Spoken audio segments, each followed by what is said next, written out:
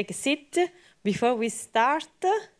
So the first part of the morning session, you will be from the speaker online. Do not destroy my notes. Thank you. Okay, so and then the second part, after the coffee break, we will have one more online, and then your presentation, the participant presentation. So can you please upload the presentation during the coffee break so that we are ready to start when we come back, for those of you that have to upload. Okay, so these are just the housekeeping announcements. So now maybe we can start. So this morning, the first session will be ecosystem and biodiversity. It will be chaired by Elvira and Andras. They are both colleagues from the, Elvira you know already, Andras just arrived. They are both colleagues from working group 2, and they will drive you all through the session. Maybe if you want to introduce yourself, because we did already. Thank you. Yes, thank you very much. So hi, everyone. It's a nice sunny day here in Trieste. I'm happy to be just helping sharing this session today. So my name is Andres Alegria. I'm the Graphics and Data Officer from Working Group 2 in the IPCC. And I'll be introducing the speakers and helping to share the questions and answers part. And I think you all know me, actually, after the last couple of days, so I'll pass back to Andres. All right, so again, thank you very much to all of those joining us here in the room and those joining us here online. So for the people joining us online, we have about 35 or 40 or so participants here in the room. And we have the, sorry, I'm like back and forth because I don't know where the camera is here. Right? So we have 3 speakers joining us today virtually, and this first session will focus on projections and risk assessments for biodiversity and ecosystems. Our 3 participants here today online will share with us case studies on how climate data is being used to and collected with a focus on marine biodiversity. So we're going to have Elizabeth Hetherington from the Scripps Institution of Oceanography. Then we'll listen to Kathrin Smith from the Marine Biological Association in the UK, and Chaya Chaudhary from the Alfred Wegener Institute. So welcome to our participants, and are we all online here? Can you say hello? Hi. Hello, that's Elizabeth. Oh, here. Hi, Chaya. Good morning. Hello. And hi, Kathy sorry, my video has joining to check. us. Oh, there it is. Yeah. All right. Yes. So thank you so much for joining us here today. It's really nice to hear about these different case studies on marine biodiversity aspects and their relationship to the IPCC assessments. So with no further delay, let us begin with Elizabeth's presentation. You're welcome to start sharing your screen and get the show going. Thank you very much. And just for the presenters, just a few notes, we're going to have a short question and answer sessions in between the presentations. Thank you.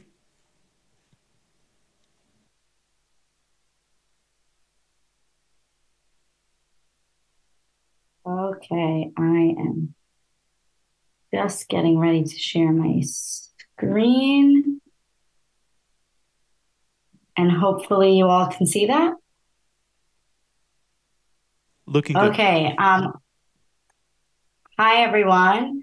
My name is Liz Hetherington, and I'm a researcher at Scripps Institution of Oceanography in California. And with the time difference, I'm not used to giving talks at this time, so hopefully I'm coherent, and I'm really happy to be with you all today. So today I wanted to talk about some work I'm doing with DEUCE, which is the Deep Ocean Observing Strategy, and a project I'm working on with a large group at DEUCE, where we're collecting deep ocean science gaps and analyzing them to inform our understanding and monitoring of climate change in the deep ocean. As I said, our work is focused on identifying gaps in our understanding of climate change in the deep ocean, and we're doing that by looking at and reading and examining the IPCC AR6 or sixth assessment reports. And we're doing this because really these most recent reports are our best estimates and projections of how climate change will impact the deep ocean. And I'm assuming that all of you are familiar with the IPCC reports, but maybe you're not as familiar with the designations of confidence in these reports. So with each statement of something related to climate change, there is a parenthetical statement that says what our confidence level is in that statement. And there's a really specific process for characterizing both our understanding and our uncertainty. And this figure here is from figure 1 in AR6, chapter 1, showing that we have these different types of observations that we use to evaluate different types of evidence. And the types of evidence are used to then make some sort of designation of our confidence in the statement. So this relies on the type of data, the quantity, so not only the quality of the data, but also, the quantity. How many studies do we have? How much data do we have on this subject? And then out of those studies, how consistent are the results, or are there major disagreements in the findings and conclusions of studies on similar topics? So this information is used to evaluate the confidence in different statements. And we were interested in examining some of these confidence statements and trying to get a better idea of where climate gaps exist for the deep sea and how we can potentially fill some of those gaps and have a more coordinated effort to improve confidence for AR7. So our primary objective was to identify and characterize deep ocean climate gaps to inform AR7 and future observing systems. And as I mentioned in the beginning, I'm an early career researcher with DEUCE, which is the Deep Ocean Observing Strategy again. And DEUCE is this international community-based group that coordinates deep ocean observing. And the main goals of DEUCE are to understand the state of the global deep ocean, its response to climate change and other human disturbances. So it's a UN Ocean Decade program and a Goose project. And I'm mentioning this because just keep in mind that everything we're talking about in this project is specifically related to the deep ocean, which is defined roughly as 200 meters and deeper in the global ocean. And our approach to assessing these reports, since DEUCE is this large international community, was to get a team of volunteers to help us assess the reports. So we assessed working groups 1, 2, and 3, the AR6 synthesis report, and then the special report on the ocean and cryosphere and global warming of 1.5 degrees Celsius. And what we did was we created a prompt for volunteers to all sign up to evaluate at least one chapter of these reports. And then we had 2 assessors per chapter to make sure to basically have a quality control measure. And keep in mind that this project is ongoing. So we sent the initial, we were able to get DUCE volunteers in the last few months, but the final assessments aren't due until the end of June. So all of this is very much still in progress. And what we had these volunteers do was we had them search for low confidence in the reports that in the chapters that they volunteered for. And then they assessed whether the low confidence designation was directly related to the deep sea. So was this in a section where it was explicitly about the deep sea? And if not, is it something that is at least relevant to the deep sea? If so, we asked the volunteers or the assessors to include it in their report. And what the assessors did, so this is just showing all of the instances of low confidence. So again, we're interested in those deep ocean climate gaps that we are defining by what areas have the most low confidence designations.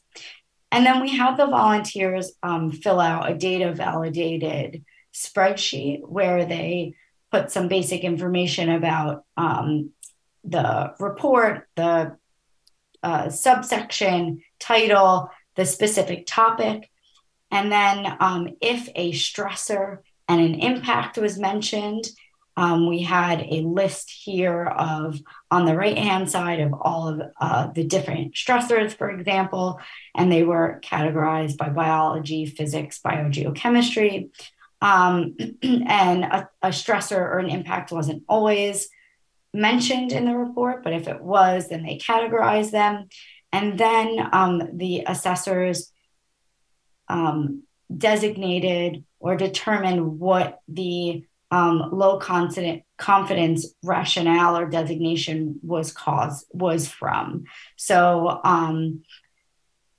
so this was a way for us to quantify where these low confidence assessments are coming from. And we're hoping that this project will reveal where major gaps in our observing system that can be extended or improved, where models can be, where there are gaps in models. And we're using this to guide our a fall meeting that we're having in the fall with DUCE. So we're hoping to have all of these assessments in by the fall. As I mentioned, this prompt was sent to the DUCE community in April. 26 people volunteered. Our reviews are underway, but I wanted to share some very preliminary findings with you today. So far, we have almost 200 no confidence designations, and not all of the chapters of each report have been evaluated so far, but we're already starting to see some patterns emerge. So most of the designations here, we have the IPCC report on the y-axis, and then the x-axis has our different categories of what the low confidence rationale was. And we're seeing that most of the designations of low confidence are due to either a limited number of studies, low model confidence, or we had an other category. And those three areas seem to be where a lot of the gaps are. So this makes sense. It's focused on the deep sea, which is inaccessible compared to a lot of other ecosystems. So it makes sense that there are limited studies, but we're finding that there's also just a lot of low confidence designations that aren't explained.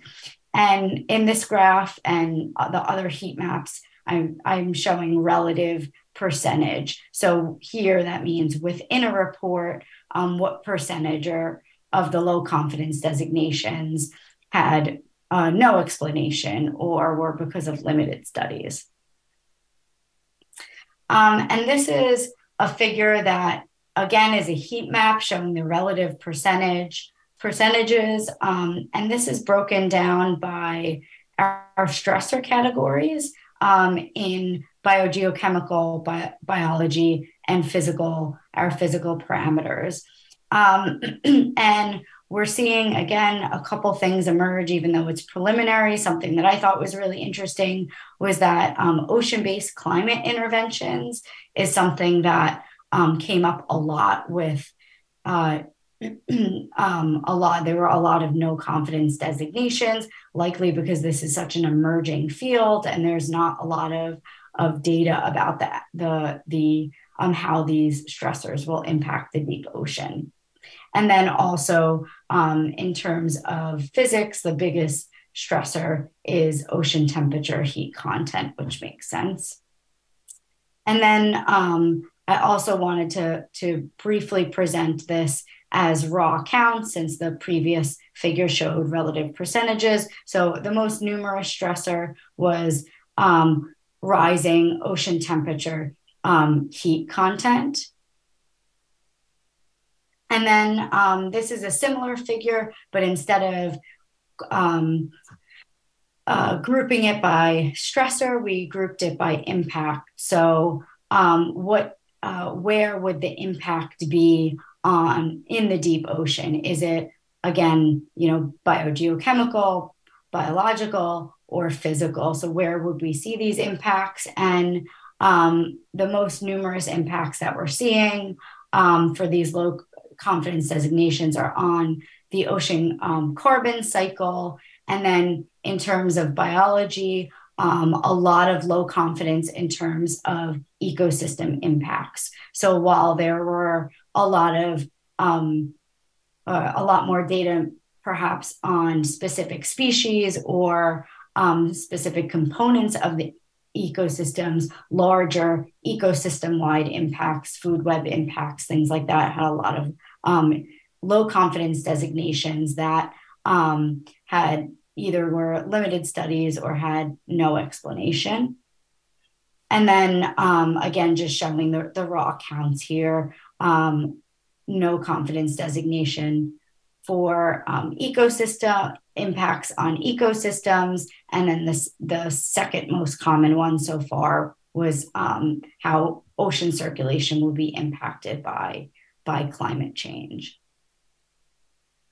So again, I just wanted to emphasize that these are all very preliminary results. The final reviews are at the end of June, and then we'll take the full data set and do a similar analysis of these low confidence designations and see where the primary areas of low confidence are and what the designations are, and then digging into if most of them, like we're seeing so far, are either were not explained or were in these other categories, digging into that more to see if we can pinpoint some of these gaps. And then we're also having discussions about, potential topics that aren't even covered in the reports because there's so little data on it, or it's such an emerging topic that it wasn't even highlighted or discussed in AR6, but likely have low confidence designation. So that's something we're discussing and hoping to integrate into our report. And again, we're hoping that these analyses will be useful for AR7 and for the DEUCE community and the deep ocean observing community, and how we can improve our models and observing systems to better understand how climate impacts the deep ocean. And with that, I'd like to thank and acknowledge all of my collaborators on this project and the DEUCE community and volunteers who have contributed to the assessment so far. And of course, all of the IPCC authors and contributors who make all of this work possible. And thank you all for having me today. Oh, thank you very much, Elizabeth. That was great. Excellent. I think that's an excellent example of an assessment that will prove valuable for the next cycle. It's timely and relevant. And I think the framework also allows itself to be applied to other topics of interest across the IPCC spectrum. And with that, I open the floor for 1 or 2 questions for Elizabeth.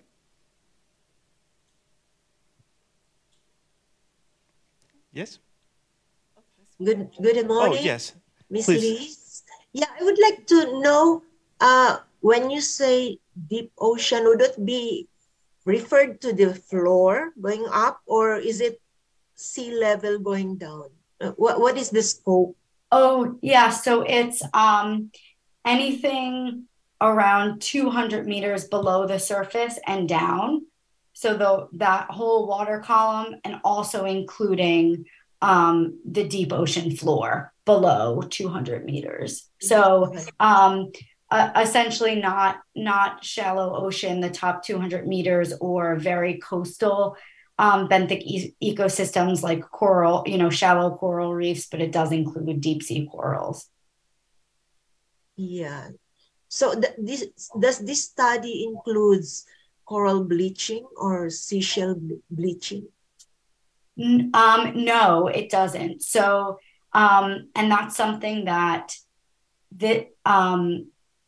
since we're specifically focused on the deep ocean, we only reviewed chapters that had some relevancy to the deep sea, and also only quantified or had assessors report low confidence designations that were related to the deep sea. So this is something that absolutely could be replicated and done for the epipelagic or the shallow ocean or specific ecosystems, but that wasn't included in this report.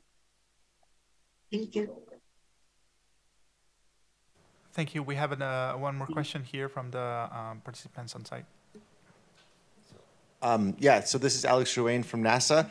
I was just curious, this is an interesting approach, and of course I believe we're restricting your analysis of the low confidence statements to related to the deep ocean.